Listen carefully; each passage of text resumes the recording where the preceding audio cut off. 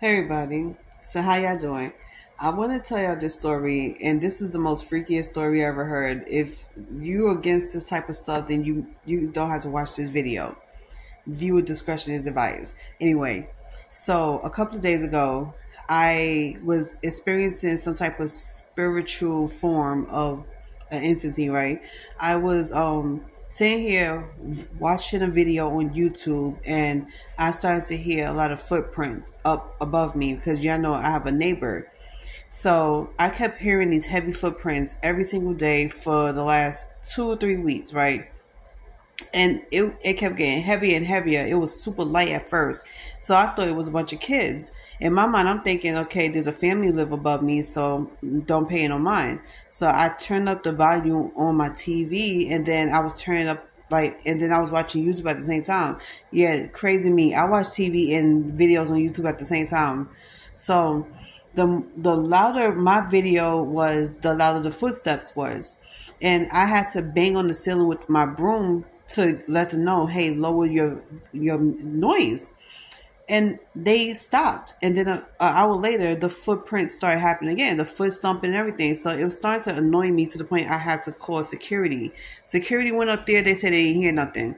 So about a couple of days later, it's a weekend right now, like Saturday, Sunday, 2 days in a row, I was hearing footsteps again, stomping. Once again, it sounded like a bunch of people stumping, like running up there. So I called the security again. The security guard was like, okay, we're going to go up there. They heard it. They was like, yo, we didn't hear nobody but a woman talking. So a couple of weeks later, last week, I started talking to somebody on at the security office. So I was explaining to her how it keeps me up all night. And in the morning, I'm waking up at 7 in the morning. I'm hearing like stomping again. And then this time it sounded like somebody's dragging the furniture. So I'm thinking I'm losing my mind because I'm like, what is going on upstairs and how many people's living upstairs because y'all got some heavy ass feet. And I don't know how many of you experience this, but it's like every single day and night I'm hearing people upstairs dragging furniture, stomping, playing basketball, whatever the case is. I'm thinking there's a whole family up there. So the head of security guard finally came to me this week and we finally spoke. And I was telling him that I could not concentrate or even, let alone get some sleep. I'm up to 3 in the morning. So he was like, okay, I'm going to make sure everything is fine. I'm going to go up there. I'm going to investigate. So he goes up there, knocks on the door. He said that it was an old lady that lives up there and there's nobody younger than her that lives up there with her. She lives alone. But I'm like, so who is banging upstairs? Like, who's making all this noise? So he was like, well, I'm going to check the staircase. It's probably because of the staircase. You probably hear people running up and down on the staircase. So he said that he was going to start checking to see who was around here. He went on my floor, he went through the staircase, and he went upstairs above me, which is on the 4th floor. Nobody. He said there's nobody in the hallway, nobody in the staircase. There's not one person not even sitting on the staircase. So he was like, maybe it's the people who's upstairs in the staircase, probably stomping, and you probably heard it coming from above, thinking it's above you. No, it's not. It made no sense whatsoever. How can somebody that's in the staircase could be above me? I don't have staircases above me. There's a neighbor live above me that's a 1-floor apartment. And now it made no sense. He tried to make me feel like I was delusional. I was like, mister, how much you want to bet there's somebody that's up there? Because people act like there's no such thing as a family member hiding a family member in the house. So that way they won't have to be detected or know that anybody is living up there. People every day hide in closets or underneath the bed just to prevent their family members from getting in trouble for having somebody in the house.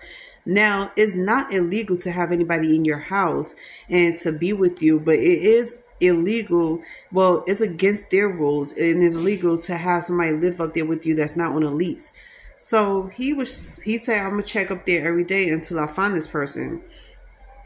So little did he know, I went up there 2 days ago to see what was the stumping is about because I wanted to knock on her door to see if this woman has any kids. So I go upstairs to her apartment and I'm listening on her through her door, and there was a man talking on the phone. Like you could hear a man talking, and he was talking loud and he sounded Spanish. So I was like, He just sat here and lied to me and said there was nobody in this apartment living with this woman but her. I didn't hear no woman in that apartment, not even an old woman. All I heard was a man. So I come back into my apartment and I was super upset. And I had called my girlfriend and told her about this. So I'm like, am I delusional? Am I hearing shit? Or does this woman have a man living up there with her?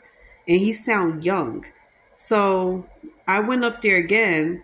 And when I was going, I passed her door and I heard the same voice again. And when I went to the elevator, it was a boy that was looking upset, standing by the elevator, looking like he was waiting for the elevator when he wasn't. So I went in the elevator, went back down to my apartment. So about a couple of hours later, it's like close to 10 o'clock at night, and I'm hearing footsteps again. So I'm like, this security guard really got me feeling like I'm being delusional, like I'm hearing shit. And I'm like, am I going crazy? I'm not going crazy. And I'm asking myself this over and over. And I'm asking my girlfriend, I'm like, am I going crazy? Do you think I'm going crazy? She was like, no, you're not going crazy. She said, you hear it and I hear it. Even she heard it. So I go and I'm like, okay, I'm going to show proof that I'm not being delusional and that there is somebody up there. And I was like, what if this woman is hiding her son or a man in that apartment and they didn't want the security guards to know? Because that could happen too. For all we know, he could be hiding in the bathroom. He could be hiding in the next room. And he will wait until the coast is clear. So now, since we're in a new week, I'm going to go down there to the security office and I'm going to talk to them about the shows. And I'm going to let him know, like, for y'all to be sitting here lying to me in my face about there's nobody up there and there is, y'all could all get in trouble. And I could take them to court and sue them for letting people harassing me or letting people making all these noise, disturbing my peace. And I'm following the rules and the policy of this lease saying that you have the right to have your own peace in your home and live peacefully. And then we have this rule that you cannot make any type of noise whatsoever, whether it's banging, playing music, whatever, after 9 o'clock at night. Now, let me let y'all know something and let y'all know the reason why I'm going through this. And I say what I said, I'm making complaints. It's because I suffer from migraines and I have psychedelic seizures. So I'm sensitive to light and sound. And any sound that's a loud boom or anything like that causes me to have migraines and it causes me to have a seizure. I had over 3 or 4 seizures in the last 2 years due to noise because I cannot take a certain amount of noise that's being played, whether it's music or people dragging stuff. And I catch migraines so easily. So I try my best to be patient and breathe and relax. Sometimes I even try to ignore it. So I had to put my earphones on and to calm myself in order to not go to the hospital, because this type of stuff doesn't like bring me to the hospital.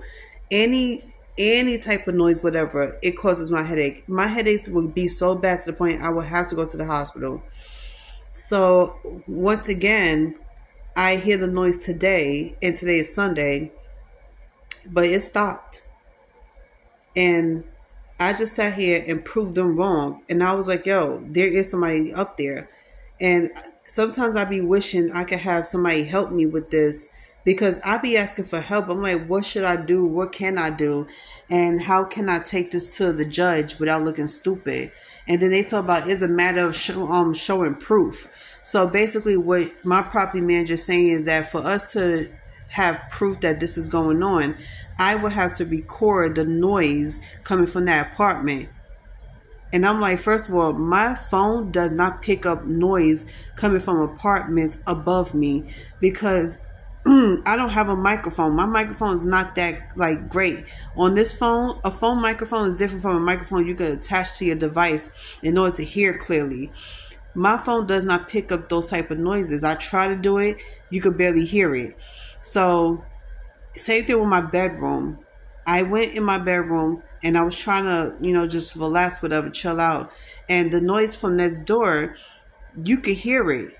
And I was like, well, damn, I wish I could do the same thing from above. So long story short, I just hate the fact that I'm the only one that knows about this. I'm the only one that can hear it and go through this shit, and nobody else hear it. And then what frustrates me the most is that these security guards think they could hear, they think that they could hear these noise coming from the hallway when you cannot hear it. You cannot hear somebody banging anything coming from the hallway. You have to be in the apartment to hear. So for me to get some type of help from this property manager, I would have to threaten to take her to court. And when I put that message on her voicemail, she called me and she was telling me, well, since to prevent all this from continuing happening, I'm going to move you to another apartment across the street. And then on top of that, it wasn't even the same type of apartment I have now, like a 1-bedroom. It's a studio. So I'm like, you want to downgrade me from a 1-bedroom to a studio just so I won't have to hear no noise. And it was so fucked up because she know I have all this stuff in my apartment. I have a lot of stuff in my apartment. And I told her I refuse to live in a small, cramped apartment with no bedrooms, no closets, and then just supposed to be like, oh, okay, I'm okay with that. No. So I told her, no, I don't want to move there. I'm sorry, but I'm going to have to wait. And then on top of that, she was like, if I move over there, that means I'm going to have to get off the list of moving to this new apartment that I have across the street that I was already on the list for. And I waited 3 years for this. So she tells me I'm going to have to wait 3 to 5 years to go into a new apartment if I wanted to move into the studio. So I say, hell no. I decided to stay here anyway. She said, if you could wait it out, just try to ignore the noise.